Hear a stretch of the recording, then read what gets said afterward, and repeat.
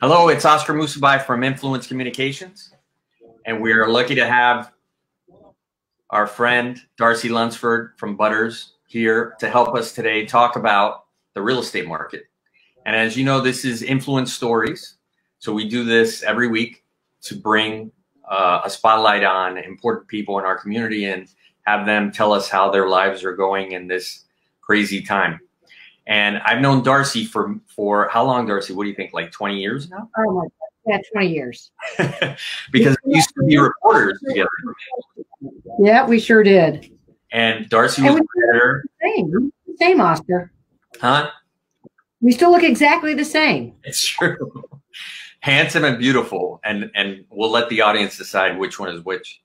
So as far as what you do now, you had this incredible transition. As successful as you were as a journalist and as an editor, now you're as successful as a commercial real estate broker. So I wanted to find out a little about what you do on a typical day at Butters. So I run our office leasing practice. So I focus on the leasing of office buildings. I work primarily on what's known as the landlord side. So I represent the building owners. And I have a partner that works with me who's also a senior broker who represents the tenants. So we're, a dynamic duo. So on most days, if I'm lucky, Oscar, I wake up, I get all beautified, and I hit the streets of South Florida, and I start showing office space to tenants. They're looking for buildings. And then if I'm lucky enough, then those showings lead to doing proposals and letters of intent and negotiating leases, and hopefully getting leases executed. And as I call it, butts in spaces. That's my business, is try to get companies in spaces. So, I really am kind of a microcosm of what's happening in the economy, because as my day goes, as my showing goes, as my tenant goes, so goes the economy and people going to work. Well, I'm sorry, go ahead. I said it's been a little different post COVID-19. It's been a little bit slower, but prior to entering the pandemic, we were, the economy, the office market was as strong as I've seen it, even going back to my day as a reporter. So that goes back 30 years. Yeah. And what do you attribute this strength to before the pandemic? And we're going to talk about after as well. So going into the pandemic, the economy was very, very strong. We had a very low, a sub 4% unemployment rate in Florida. There was a big pursuit for talent. People wanted to move out of antiquated spaces, office spaces, and they wanted to move into more modern design philosophy spaces, because it was a war for talent. So you had the birth of the open floor plan, the communal areas, the cafe style kitchens, the breakout rooms. So you had a lot of reasons that people were looking. They're also looking for efficiency. So they wanted to be able to get more people in, less space and get more efficient with their real estate costs. And people were growing, they were moving. In South Florida, we had organic growth, which is good. And we also had incoming growth from people coming out of the Northeast. And I was even seeing people coming out of the Midwest that were coming to Florida because it's a low tax environment. So that was really what was driving it. Everybody felt good. The money was flowing. They were trying to position themselves to kind of capture the market momentum. And I know we were talking a little about the office market right before we started, and you have a very positive outlook about the market. Can you tell us a little about that and why you have such a positive outlook? So, as we entered this pandemic, we went in very strong. And the office market, in terms of vacancy, rent growth, even the on the landlord side, the reduction of free rent and concessions had really been as compressed as I've seen it. I mean, very, very strong dynamic. So we went in at a very strong position. We had very little new construction. So while we've seen the big box industrial market explode with, tens of millions of square feet in the South Florida market, the office market construction had been very, very restrained. So we didn't have a lot of new products. So a lot of the product got absorbed. So we were in, I have a saying that I picked up from one of my landlords, which is it's a landlord's market about 10 minutes a decade. And we were just basking in our 10 minutes glory, where we could push rates and push back on tenants. So So we went in a very strong position going into the pandemic. And coming out of the pandemic, so we've had a top-down shock event, which is going to have some sort of impact on the overall economy beyond just the fact that we've got 40 million people unemployed. It's going to take time to absorb that, but it is limited to certain types of industries. So you had some pent-up demand because we did nothing for 7 weeks. So you had companies who were expiring, who, you know, had to move for different reasons, companies that were counter-cyclical, that were not dramatically impacted other than, you know, and you take a look at insurance companies and, you know, estate planning firms and financial services firms. So you had some companies that were not. So when we immediately came back to work as the shelter in place, I noticed that our phones were starting to ring and that you had these that wanted to see spaces. And it's not every market, but it's in certain markets where you would have a dearth of space. Correct. So the first few weeks post quarantine lift has been encouraging. Now, whether this extends as the summer wears on, you know, we really don't know. Tenants are expecting a lot of, you know, crisis type of discounting. So they're coming in and hoping to be able to leverage the softness in the market and the, you know, what's happened in the economy into some sort of discounts. Yeah. So far, we really haven't seen that because landlords went into this market, you know, the underwriting was strong. They were not over leveraged. So we don't have that level of crisis from a debt ratio that we did during the 2008 financial crisis. So we're just we're coming in from a different position, and it does have the ability to get really bad, but it'll really depend on how the summer progresses and whether this is a one shock or a two shock event. If we're, you know, we get the vaccine and people feel more comfortable, then I think we have to come out of this. But it's, you know, it's very encouraging just the level of activity. And I will tell you, Oscar, you know, we have signed deals. We have signed pandemic deals. So we are ringing the bells around here at Butters. That's fantastic. And I know that back in the day, the industrial sector was always a strength in the market, particularly because large companies like Amazon and others were coming and very interested in establishing a beachhead here for their expanding businesses. And I'd even heard that some of the existing leases were being subleased, and the companies that had the original leases were moving to larger spaces in the industrial market. So is that continuing? So the industrial market is, you know, the belle of the ball.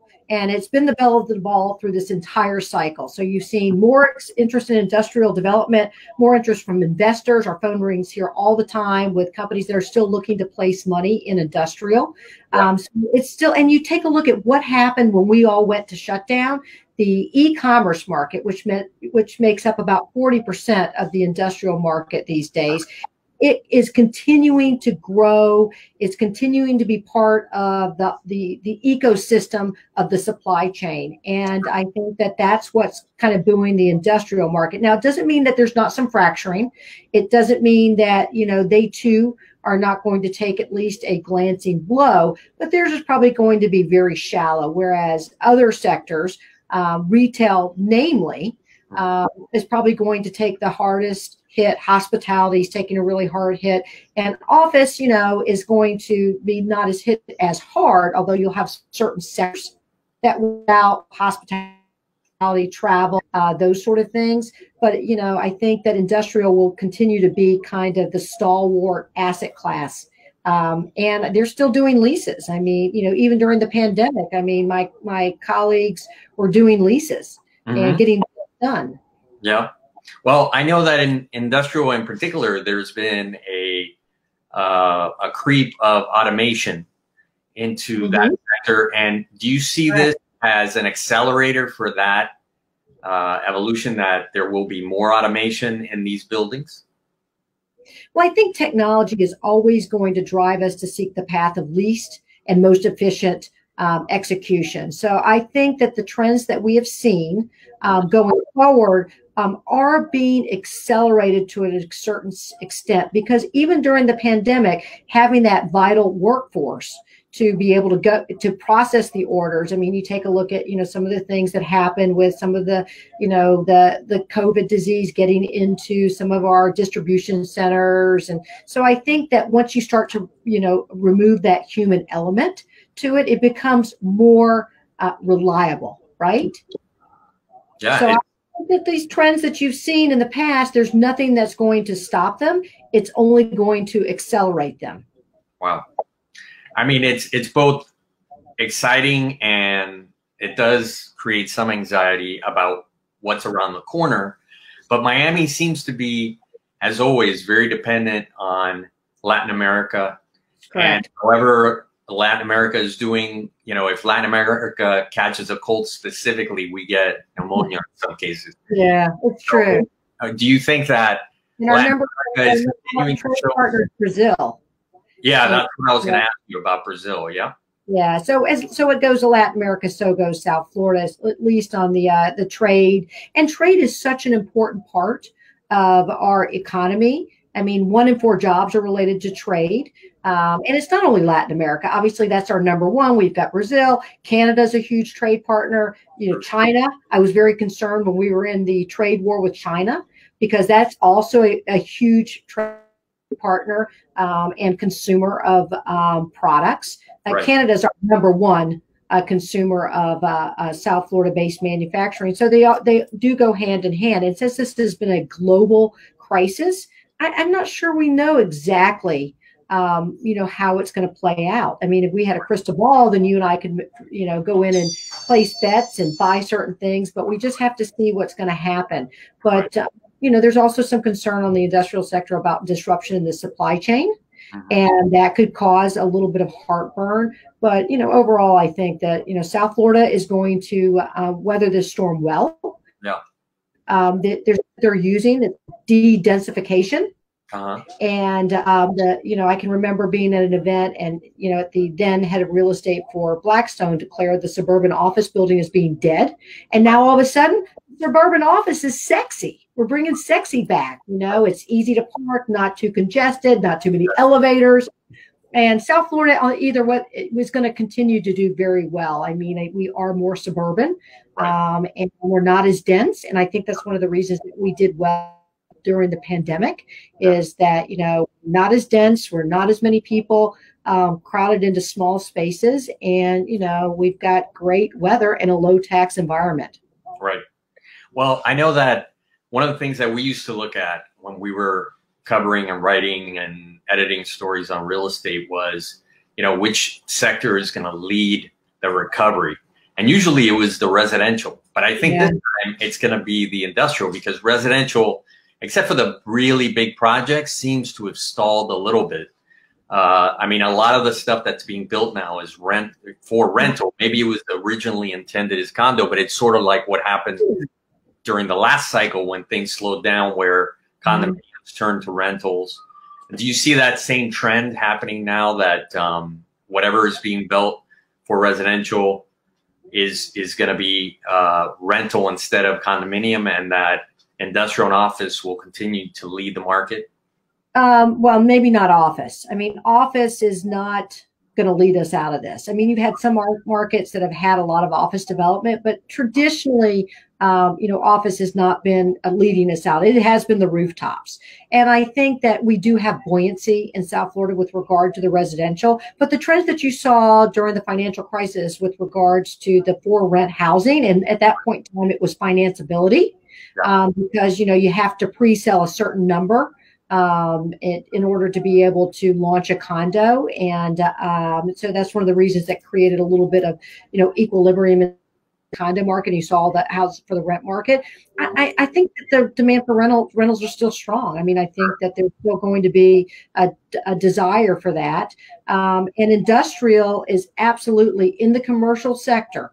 Industrial is definitely the strongest of the sectors and the most attractive, because all the things that are happening, all the shifts in the way we consume are shifting towards these hub and spokes. But what's going to happen too, Oscar, is that you're going to have, you're going to have the traditional hub and spoke, but you're also going to have these fulfillment centers that are going into the urban core as we see these short delivery times.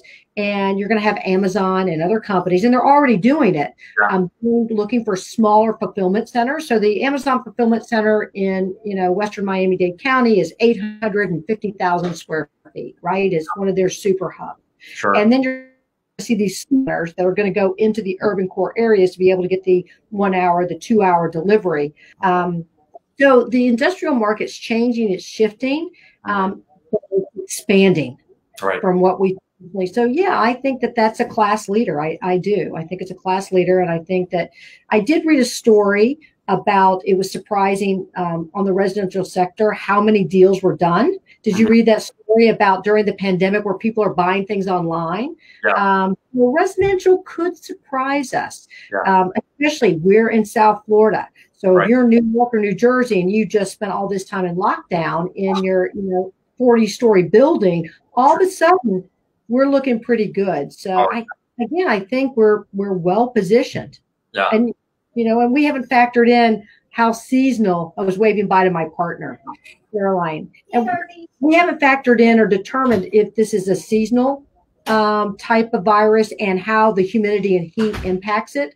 So as we get more information, and if we learn that it is seasonal, then there's going to be another reason to come to South Florida, because darn, we're hot all year round. So perhaps that's going to help us a little bit. Yeah, I live on Miami Beach, and I've been surprised throughout the entire period of time where we were in quarantine and we were supposed to be in our houses, how many people were walking around. And crazy. It's incredible, because the Miami Beach is never going to change. I don't think that's going to lose its value, and downtown has so much value now because of all the restaurants and the amenities that have been built. You could say that about Wynwood. You could say that about Design District. All these places that now have an incredible amount of growing density, and it's really amazing to see that. And I think that people are going to come back to Miami, and the hotels in particular. People have been very worried about the hotels, but to me, it seems like one of the easiest categories to transition, because really,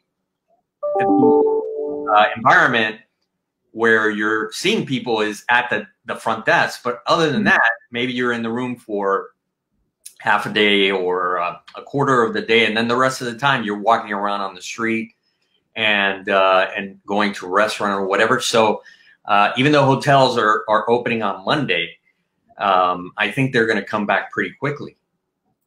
Yeah, and you may not be wrong. I mean, I think that a lot of what we have is impacted by travel, tourism, and the cruise industry. So it depends on how that goes, right? And I think they're starting cruises back in August, if I'm not mistaken. And we'll have to see how many people are going to be flocking to South Florida to hop on a cruise. And, I've read different accounts with regards to, how popular are going to and I guess it'll be a pricing sort of thing. And I know they're going to have new protocol in place so that it, lessens the infection rate. So we'll just have to kind of see. But I wouldn't be surprised, Oscar, and I'm hoping that that's what happens, is that, we're not an easy place to drive to, right? So you're not going to drive. So you have to get on a plane to get here most of the time. I mean, because most of us, maybe we're going to staycation, but the travel industry goes, the tourism industry goes, we just have to kind of see if people, when they start to get, and I read that every day the capacity and the number of people traveling in the U.S. gets better, but it's still minuscule to what it was pre-coronavirus. Oh, for sure. Yeah, I mean, in terms of the hotels, I will say, I mean, I have a rosy outlook on hotels, but we know personally that the labor portion of that industry has been hit extremely hard in South Florida, and I'm sure throughout the country. And there are a lot of families that are looking for ways to find, meals. And we've done some drives with some of our partners to have them provide food that they can take home and cook themselves. And it's, just family after family coming through, and very happy that that resource is available. So while I have a very positive outlook on on hotels, I think it is an industry that's going to take a little time to get back on its feet. Can you point to anything else? I mean, I've touched pretty much everything except retail. Can you point to any category that you think is? Yeah, I'm the most concerned about, right? So retail was already changing. So you had, big boxes, the actual experience to going to a department store, that had been, going down, and you already had struggling retailers, and they were changing to a destination entertainment theme type of things, that they had to have a better mousetrap to get people there. Right. I think this accelerates it. I mean, I think that certain places retail is going to continue to be part of the experience itself. And Miami Beach is probably one of those things. But if you take a look at the tenant mix on Lincoln Road, it's changed dramatically. It has shifted from your traditional stores to more of your destination, your eateries, that kind of stuff. So I do think that retail's in trouble. And I think it's been in trouble for a long time. Right. I mean, I'm personally dismayed by this, because you know how I love to shop, and I will be the last American standing with my credit card to buy something at Bloomingdale's. That's right. And of course, I'm just devastated by Neiman Marcus. Yes. Went into bankruptcy. Yes. I do think that retail's in trouble, and it was already in trouble. And so I think, they call it the retail apocalypse.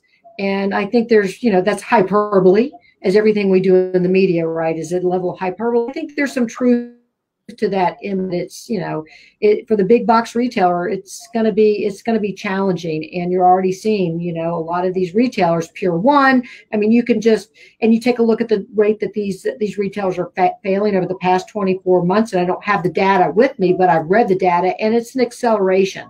Yeah. So that's the category that I think is, I would not want to be an owner of retail shopping centers right now. It would be very challenging.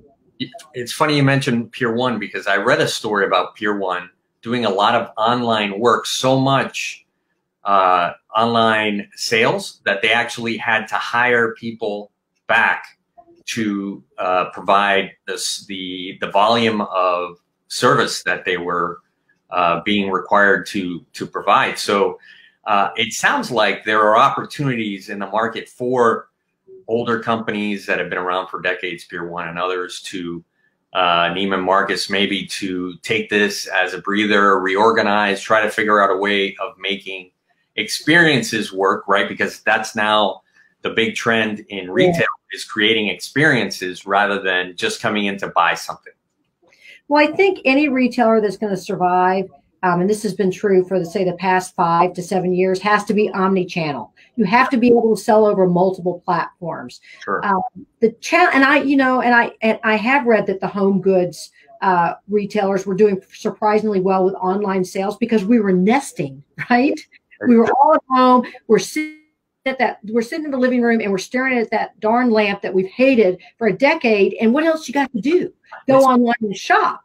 And so let's see if this is sustainable, because, I personally don't like to shop for lamps and couches and beds without actually going and touching and feeling them. Now, I know the young folks live in a different world than me. So I don't know. It's really hard to shop for, think about luxury furniture.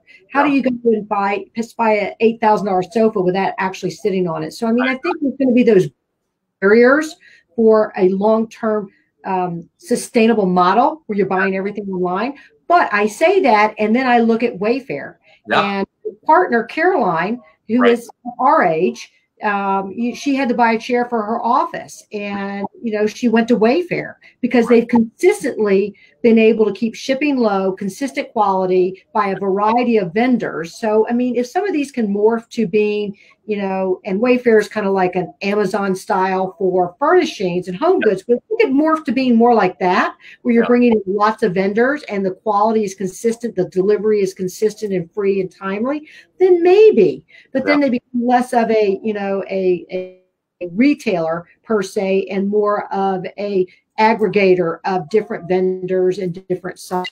So they're more of like a curator. So a little bit more sober to that. But, I think the way that people consume is just different than, when I was 30. Yeah. We consume differently. And I think you're going to see, and I think you're going to see the really good brand stores that, people, I think that you're going to see them survive. I don't know that you're going to see them survive in all the tertiary markets. I think you're going to see them survive in places. And I think that, smaller tertiary markets may lose some of their Gap stores or their, other stores that can't sustain, or there's not enough. And then those people are going to have to shop online. But in South Florida, thank gosh, we have a strong shopping environment. Yes, we do. Well, Darcy, I want to thank you for giving us so much time and your wisdom, and you're always wonderful to talk to. I always feel privileged and happy to spend time with you. So thank you. I wish you a great weekend. I know we're almost there, and hopefully you'll have some fun shopping ahead. I love it. All right, Oscar, everybody take care. Everybody be safe. Wash your hands. See you later. All right, bye.